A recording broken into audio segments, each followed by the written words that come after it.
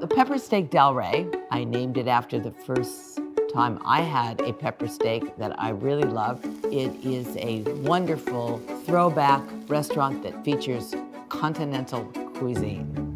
And I loved it, and it was one of those flavor combinations that lasted me throughout the years, all the way until I opened up Chi Spacca and I got a chance to recreate it.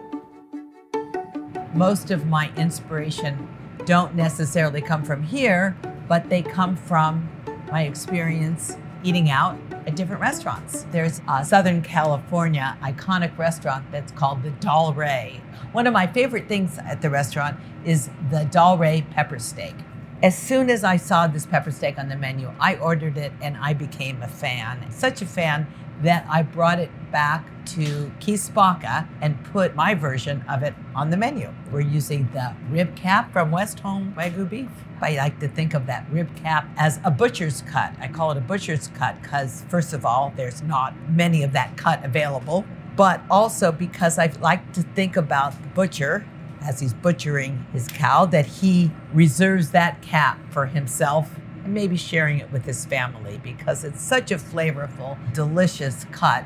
And I think it's perfect for the pepper steak. So let's begin. This steak is not marinated and it's not rubbed. It's just simply seasoned with salt, coarse black pepper, and a nice amount. When I think of a pepper steak, I guess I think of a steak with a pepper sauce, but their version was just so brilliant. Plus, it's really beautiful. Just the mound of flavor packed on top.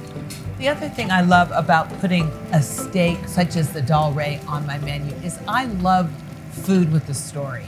So when I can tell a story along with the food, not only does it make something more personal, it also makes the customer a little bit more interested. I give full credit to the inspiration. Now look at, I've really made it my own, but it's still the Dal Rae inspiration, and I love calling it, I love crediting it, and I just love the idea that even chefs are inspired by other people. And I think that that's an important part of the message.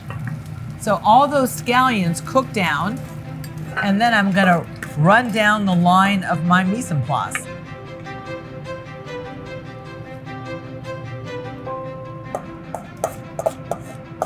Want to taste this, Liz?